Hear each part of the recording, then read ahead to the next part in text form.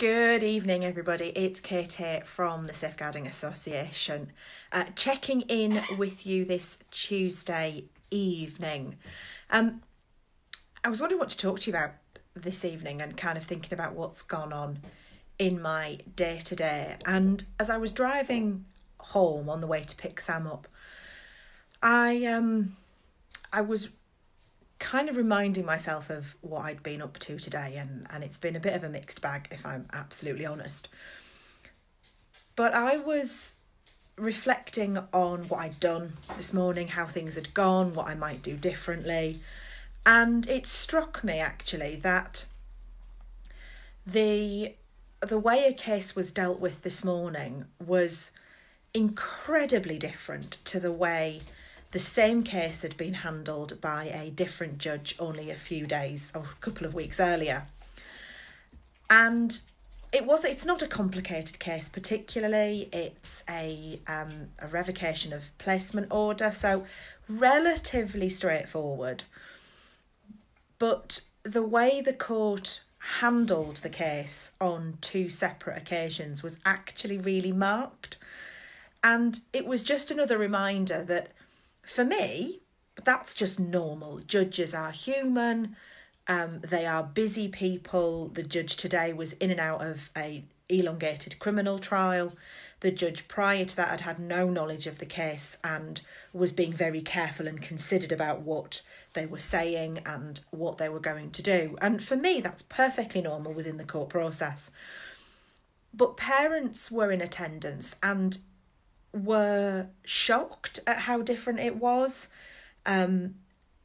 made comment as to how different the situation was, and it really made me think, if you aren't used to dealing with the family court the way that I am, and you're in it very irregularly, or you're in it for just a small part of it, that some of the intricacies of the family justice system can seem a bit odd, and you'd think that dealing with the same sort of hearing, so it was a further case management hearing on both occasions, that the court would deal with it in pretty much the same way. And the reality is it doesn't.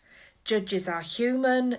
They will have different takes on things. They will have different views on things. They will ask questions in a different way. They will deal with matters in a different way. And it can be really tough to wrap your head around that if the only time you ever get involved with a court case is kind of weirdly in the middle, or right at the end of a case.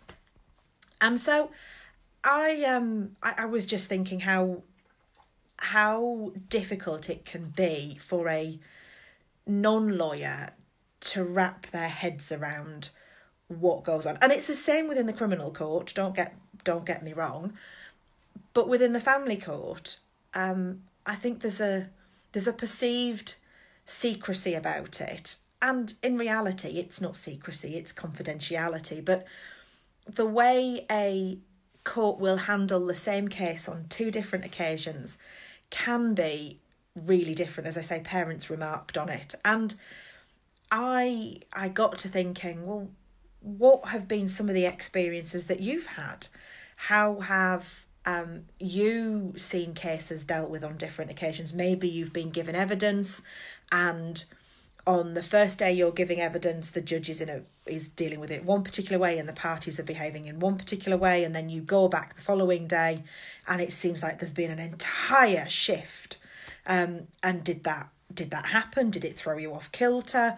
How do you manage it? Are you a seasoned pro at this? I'd really love to know what you think, what your views are on it all.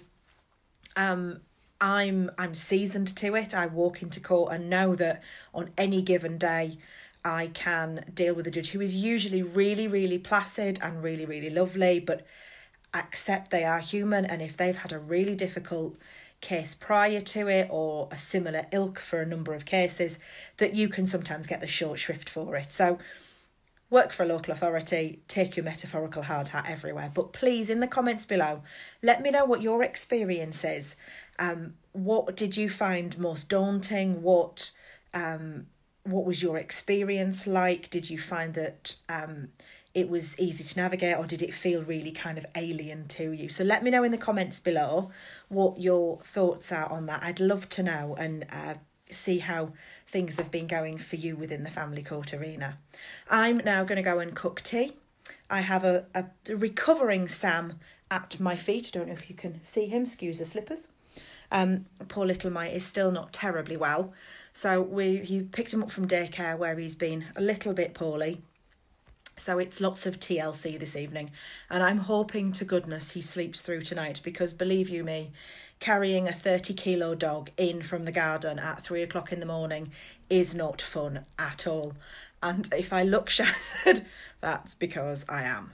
So I'm going to make myself a drink and start cooking tea for us as a bit of downtime. And he's going to get lots and lots of cuddles and snuggles this evening. So until tomorrow, have a lovely evening. Don't forget to let me know your experiences in the comments below, and I will speak to you tomorrow evening.